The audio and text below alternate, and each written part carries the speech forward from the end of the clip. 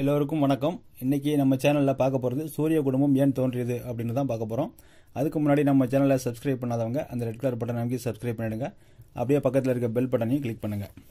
சூரிய குடும்பம் தோன்றுவதற்கு முன்னாடி சூரியன் தோன்றியது எப்படி அப்படிங்கிறத முன்னாடி வீடியோவில் பார்த்துருக்கோம். அந்த வீடியோவை முதல்ல பார்த்துட்டு அப்புறமா இதை பாருங்கள். இந்த பேரண்டம், பால்வழித்திரள், சூரிய குடும்பம், பூமி, இயற்கை, உயிரினங்கள் மற்றும் உயிரற்ற பொருட்கள் இவை அனைத்தும் மனிதர்கள் சந்தோஷமாக வாழ வேண்டும் என்பதற்காகத்தான் உருவாகி இருக்கிறது என்று நாம் எல்லோரும் நினைத்து கொண்டிருக்கிறோம் அல்லவா? இது மாபெரும் தவறு. உயிரினமாகிய நாமோ இந்த பூமியில் ஒரு நாளில் இருந்து 300 ஆண்டுகள் வரை மட்டும் வந்து வாழ்ந்து விட்டு போகிறோம். ஆனால் இந்த பிரம்மாண்டமோ பல 100 கோடி ஆண்டுகள் இன்னும் கூடவே கூட இருக்கலாம். இங்கு உருவாகி பல விண்மீன்களை உருவாக்கி பல கோடி கோள்களை உருவாக்கி வாழ்ந்து கொண்டிருக்கிறது. நாம் வாழும் இந்த சிறிய காலத்திற்காக முதலில் இந்த பூமியை கெடுத்து கொண்டிருந்தோம். இது போதாதென்று இப்போது சூரிய குடும்பத்தில் உள்ள வேறு சில கோள்களையும் கெடுக்கிறோம். பிறகு பிரபஞ்சத்தை கெடுக்கப் போகிறோம். இந்த பிரம்மாண்டம் தான் நம்மை உருவாக்கியது. நாம் இந்த பிரம்மாண்டத்தை உருவாக்கவில்லை. அதனால் நாம் வாழும் காலத்தில் இந்த பிரம்மாண்டம் இயங்க இடையூறு செய்யாமல் வாழ வேண்டிய கட்டாயத்தில் இருக்கிறோம். இதுதான் உண்மை. பிரம்மாண்டத்தில் இருந்து நம்மை பார்த்தால் நாம் ஒரு செல் உயிரியை விட சிறிய பொருளாக தெரிவோம். அவ்வளவுதான் இந்த பேரண்டத்தில் நம் மதிப்பு. இதை உணர்ந்து இயற்கையை காப்போம். சூரிய குடும்பத்துக்கு வருவோம். சூரியன் உருவானவுடன் அதன் வெளிப்புற அடுக்குகள் மென்மையாகவும் நிலையில்லாமலும் இருந்தது. இது சூரியனிடம் ஒட்டாமல் தடுமாற்றத்தில் இருந்தது. அவைகள் ஒவ்வொன்றாக பிரிந்து தனித்தனி கோளாக சென்றது. இந்த கோள்கள் அனைத்தும் சூரியனின் ஈர்ப்பு விசையை விட்டு போகாமல் சூரியனின் உரியை போல் இழுத்து கட்டி போட்டுள்ளது. இந்த கோள்களை முதலில் கண்டுபிடித்த பிறகு அவற்றிற்கு ரோமானிய கடவுளின் பெயரையே சூட்டியிருக்கிறார்கள். Mercury, Venus, earth, Mars, Jupiter, satin, Uranus, Neptune என்பது இதன் பெயர்களாகும். முதல் கோள் புதன். நாம் அறிவை குறிக்கும் பெயரில் இந்த புதன் என அழைக்கிறோம். புதன் சூரியனை சுற்றி வர 88 நாட்கள் எடுத்துக்கொள்கிறது. ஆனால் புதனில் இருந்து பார்த்தால் 114 நாட்கள் ஆகிறது. சூரியனை ஒவ்வொரு கோளும் சுற்றுவதை பொறுத்து அதன் ஆண்டுகள் இருக்கும். அதன்படி பார்த்தால் நெப்டியூன் கண்டுபிடித்து 180 ஆண்டுகள் ஆகிவிட்டது. ஆனால் நெப்டியூன் சூரியனை இதுவரை ஒரு முறைதான் சுற்றியிருக்கிறது. அதன்படி பார்த்தால் நெப்டியூனுக்கு ஓராண்டு தான் ஆக வேண்டும். நாம் கணக்கிட்டு வைத்திருக்கும் கோள்களின் ஆண்டுகள் அனைத்தும் பூமியின் ஆண்டை வைத்துதான். அதனால் இதை புவி ஆண்டு என்று கணக்கிட்டு இந்த பிரச்சனைக்கு முற்றுப்புள்ளி வைப்போம். புதன் சூரியனை 2 முறை சுற்றி வரும்போது தன்னை 3 முறை சுற்றிக் கொள்கிறது. இதனை 3:2 என்று அழைக்கிறார்கள். விண்வெளியில் ஒரே இடத்தில் இருக்கும் ஒரு விண்வெளியிலிருந்து பார்த்தால் புதனில் 2 ஆண்டு என்பது ஒரு நாள் ஆகும். புதனுக்கு துணைக்கோள் எதுவும் இல்லை. இரண்டாவது கோள் வெள்ளி. இரவில் நிலவுக்கு அடுத்து அதிக வெளிச்சத்தை கொடுப்பது இந்த வெள்ளிக்கோள் தான்.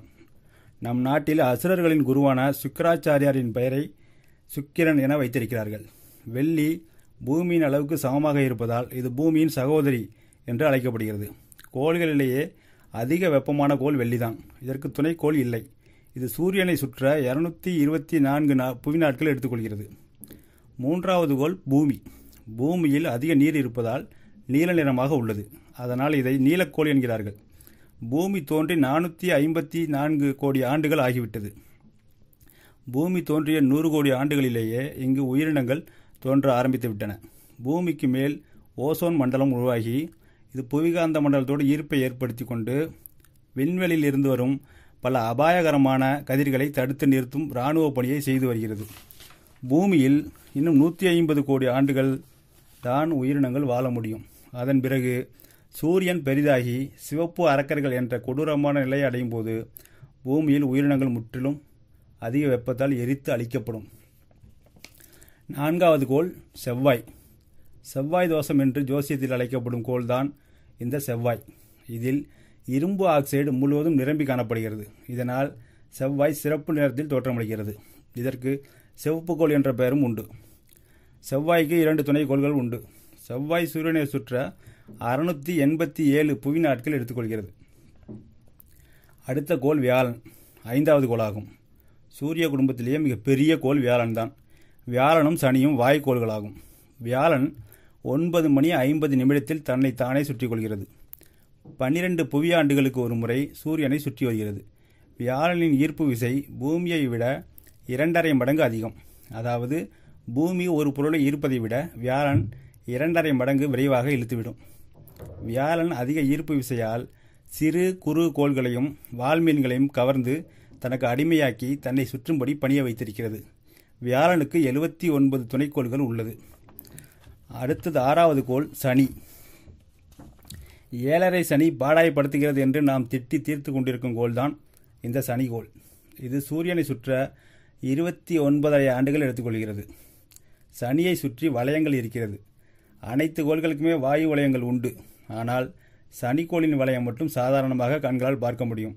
மற்ற கோள்களின் வளையங்கள் கண்ணுக்கு தெரியாது. சனிக்கு 61 துணைக்கோள்கள் உள்ளது. இதன் துணைக்கோளான டைட்டனில் உயிரினங்கள் வாழ்வதற்கான சாத்தியங்கள் இருப்பதாக ஆய்வுகள் கூறுகின்றன. யுரேனஸ் 7வது கோளாகும். யுரேனஸ் பனியால் சூழ்ந்த கோளாகும். இங்கு -197 டிகிரி செல்சியஸ் வெப்பநிலை உள்ளது. யுரேனஸ் சூரியனை சுற்ற 84 புவியாண்டுகள் ஆகிறது. தன்னைத்தானே சுற்ற 17 மணி 14 நிமிடங்கள் எடுத்துக்கொள்கிறது. இதற்கு 27 துணைக்கோள்கள் உள்ளது. 8வது கோள் நெப்டியூன். முழுக்க நீல வண்ணத்தில் பனிகளால் சூழப்பட்ட கோள் நெப்டியூன் ஆகும். நெப்டியூன் சூரியனை சுற்ற மற்ற கோள்களைப் போல் நீள்வட்ட பாதையில் சுற்றாமல் கிட்டத்தட்ட வட்டப்பாதையில் சுற்றி வருகிறது. நெப்டியூன் சூரியனை சுற்ற 165 ஆண்டுகள் ஆகிறது. இதற்கு 13 துணைக்கோள்கள் உள்ளது. நெப்டியூனை சுற்றி கைப்பர் பட்டை என்ற ஒரு விதமான வளையப்பட்டை இருக்கிறது. இதில் புளுட்டோவும் இன்னும் சில சிறு கோள்களும் சுற்றி வருகின்றன.